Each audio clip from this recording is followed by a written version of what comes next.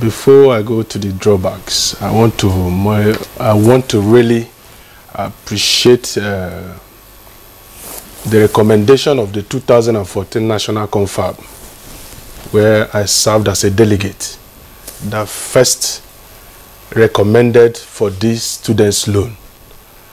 The person who moved for this motion was the NANS president as of 2014, Yinka Gbadebo, where we all served under him. This loan was recommended by the students' delegates, and it was unanimously approved in the confab. Though I'm aware, the APC-led administration has failed to give recognition to the confab report, but we also know that most of the government policies and the things they are implementing from the Buhari's administration till date are secretly also lifted from that report. But Jabi Amila gave a soft landing to what Tinubu has done today by the push he gave when he was a speaker in the National Assembly. And today, I must sincerely thank President Tinubu for having the political will to also see that he signs this into law. It is not easy, no matter the political interest or no matter the reasons surrounding it, but it is for the general well-being of Nigerians. Coming back to the setback, you know, in 2016, when I was the national president of NANS, I almost lost my life, which the petition was with the IG, because I took a corrupt vice-chancellor to EFCC, challenging corrupt practices. And there was several assassination attempts made on my life. Why am I bringing back this story to you? I'm bringing it back simply because most corrupt practices, the level of corrupt practices that take place in our institutions of learning, it's something that the anti-corruption agencies are not really paying attention to.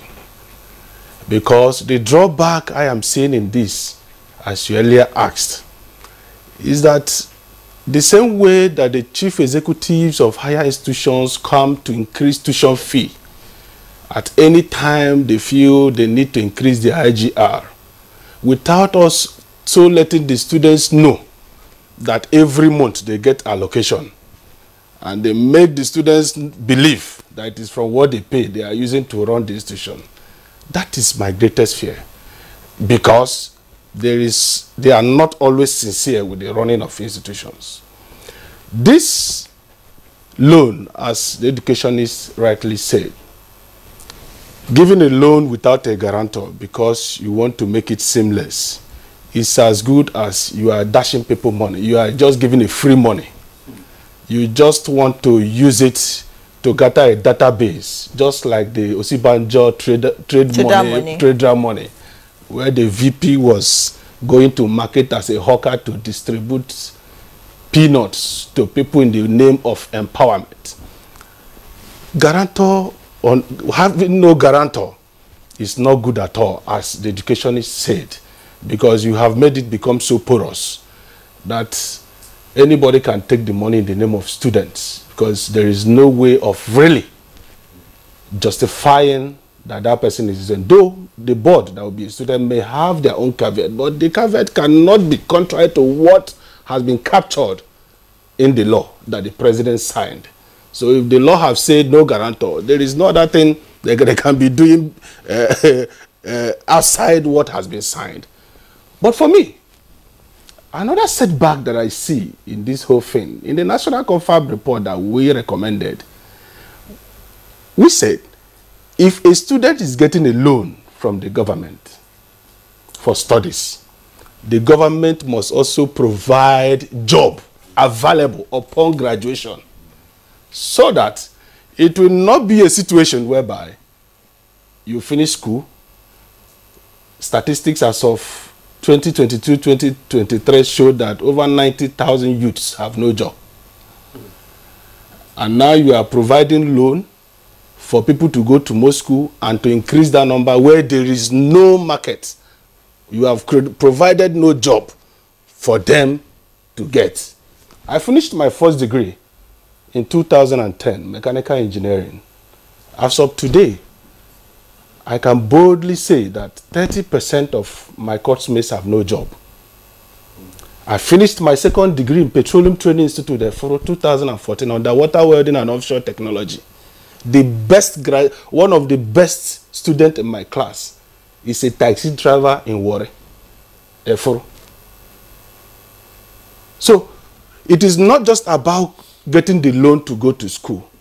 If the government do not provide job for the beneficiaries of this loan to be absorbed upon graduation, let us be very sincere that this is another form of Osibanjo trader money, and there is nothing that should be expected. Nigeria today is a place where the normal credit app, where people can ask for a soft loan, get soft loan expected to pay back. But you see Nigerians who can terminate a particular SIM card just because they have used it to get certain loan, and they go over to go and register another SIM card to get another loan from another app. Most of us, who can be sincere to say, we get these notifications of maybe people in our contact list who have been indulged in one way or the other. But the fact is, Nigeria as a nation have not really gotten to that stage where we feel we can bring up a seamless procedure that will not be properly checkmated for accountability.